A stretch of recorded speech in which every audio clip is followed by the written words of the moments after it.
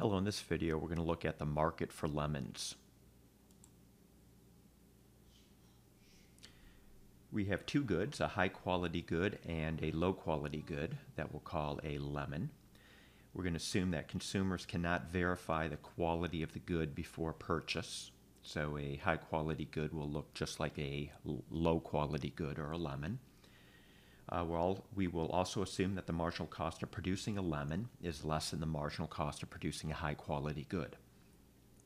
In a competitive market, the low-quality goods are going to be priced at marginal cost.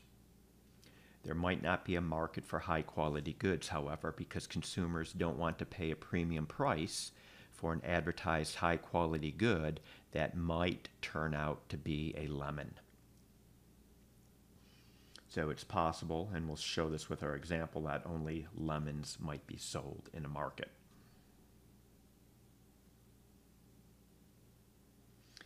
So consumers are going to maximize expected utility, and here is the utility function.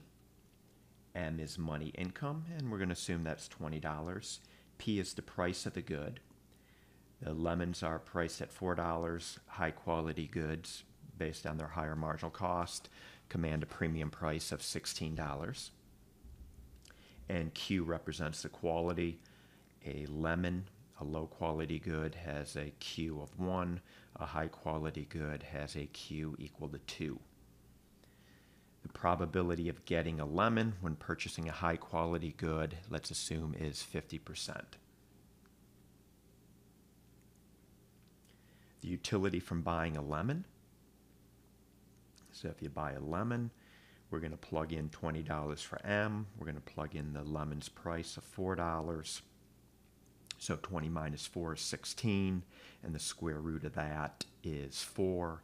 So 4 times 1, where 1 is the quality of a lemon, gives a utility of 4.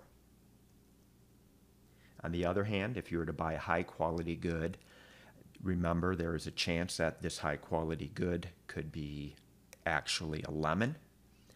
So we're going to calculate the expected utility. There is a 50% chance that this high quality good that is priced at $16, so that's where the 16 is coming from, could be a low quality good or a lemon.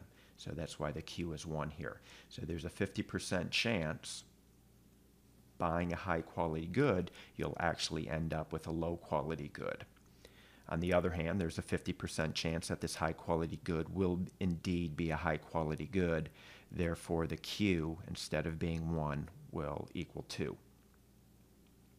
Doing the math here, your expected utility is 3. So if you're a expected utility maximizer, you get a higher level of utility from buying a lemon than taking a chance and buying the high-quality good.